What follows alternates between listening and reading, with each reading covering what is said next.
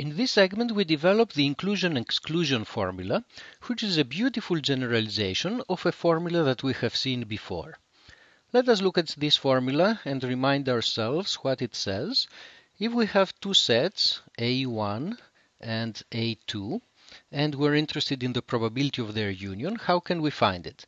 We take the probability of the first set, we add to it the probability of the second set, but then we realize that by doing so we have double counted this part of the diagram.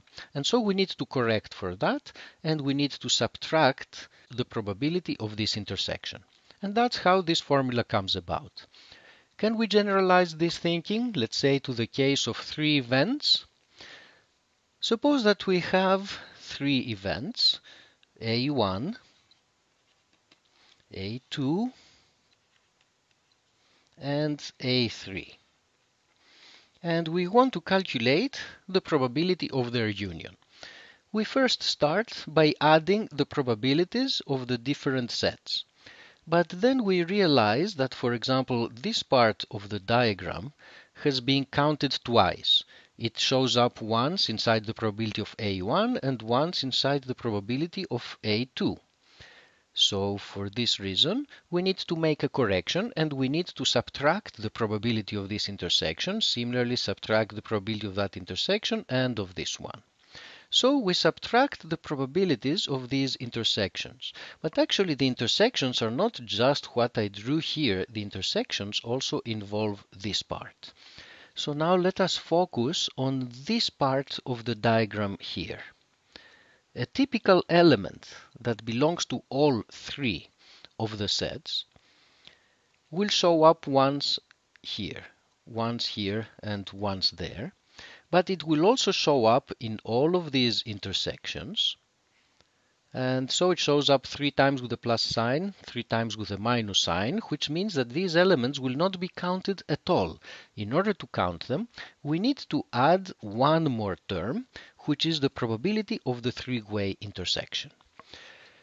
So this is the formula for the probability of the union of three events. It has a rationale similar to this formula, and you can convince yourself that it is a correct formula by just looking at the different pieces of this diagram and make sure that each one of them is accounted properly. But instead of working in terms of such a picture, let us think about a more formal derivation, and the formal derivation will use a beautiful trick, namely indicator functions. So here is the formula that we want to establish. And let us remind ourselves what indicator functions are. To any set or event, we can associate an indicator function. Let's say that this is the set AI. We are going to associate an indicator function, call it xi, which is equal to 1 when the outcome is inside this set, and it's going to be 0 when the outcome is outside. What is the indicator function of the complement? The indicator function of the complement is 1 minus the indicator of the event. Why is this? If the outcome is in the complement, then xi is equal to 0, and this expression is equal to 1. On the other hand, if the outcome is inside AI, then the indicator function will be equal to 1, and this quantity is going to be equal to 0. If we have the intersection of two events, AI and AJ, what is their indicator function? It is xi times xj.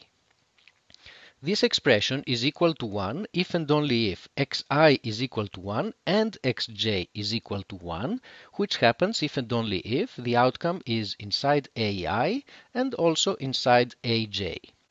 Now, what about the indicator of the intersection of the complements?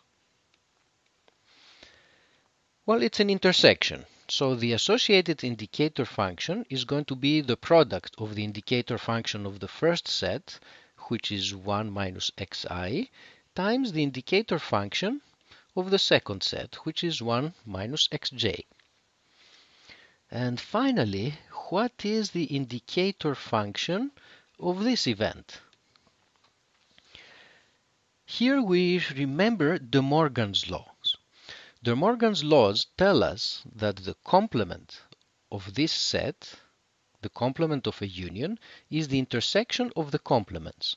So this event here is the complement of that event, and therefore the associated indicator function is going to be 1 minus this expression.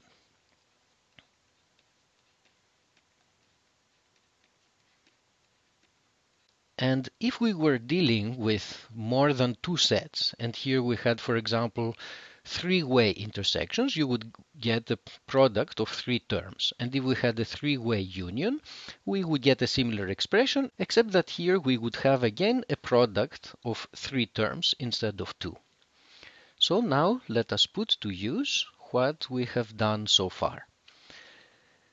We are interested in the probability that the outcome falls in the union of three sets.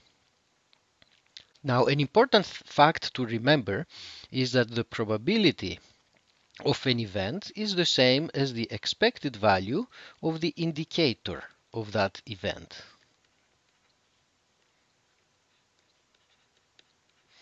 This is because the indicator is equal to 1 if and only if the outcome happens to be inside that set. And so the contribution that we get to the expectation is 1 times the probability that the indicator is 1, which is just this probability. Now the indicator of a three-way union is going to be,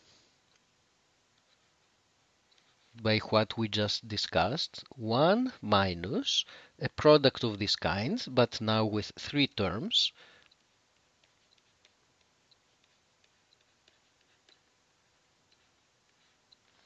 let us now calculate this expectation by expanding the product involved.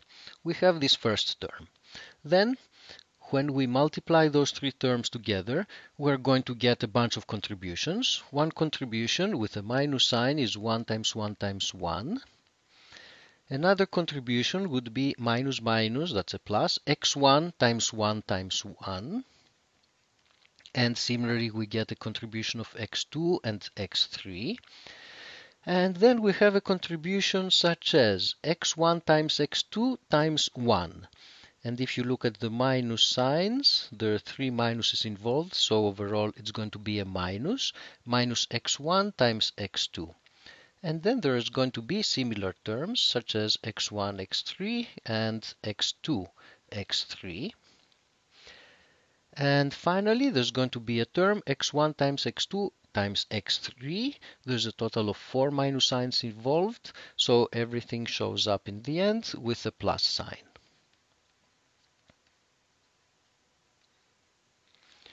So the probability of this event is equal to the expectation of this random variable here.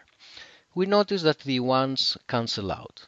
The expected value of x1 for an indicator variable is just the probability of that event, and we get this term. The expected value of x2 and x3 give us these terms.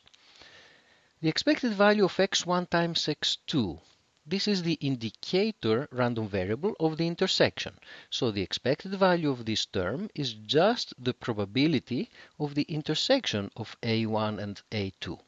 And similarly, these terms here give rise to those two terms here. Finally, x1 times x2 times x3 is the indicator variable for the event a1 intersection a2 intersection a3. Therefore, the expected value of this term is equal to this probability, and therefore we have established exactly the formula that we wanted to establish. Now, this derivation that we carried out here, there's nothing special about the case of 3. We could have the union of many more events. We would just have here the product of more terms, and we would need to carry out the multiplication, and we would get cross terms of all types involving just one of the indicator variables, or products of two indicator variables, or products of three indicator variables, and so on. And after you carry out this exercise and keep track of the various terms, you end up with this general version of what is called the inclusion-exclusion formula. So the probability of a union is, there's the sum of the probabilities, but then you subtract all possible probabilities of two-way intersections. Then we add probabilities of three-way intersections. Then you subtract probabilities of four-way intersections, and you keep going this way, alternating signs, until you get to the last term, which is the probability of the intersection of all the events involved. And this exponent here of n minus 1 is the exponent that you need so that the last term has the correct sign. So for example, if n is equal to 3, the exponent would be 2, so this would be a plus sign, which is consistent with what we got here. So this is a formula that is quite useful when you want to calculate probabilities of unions of events, but also this derivation using indicator functions is quite beautiful.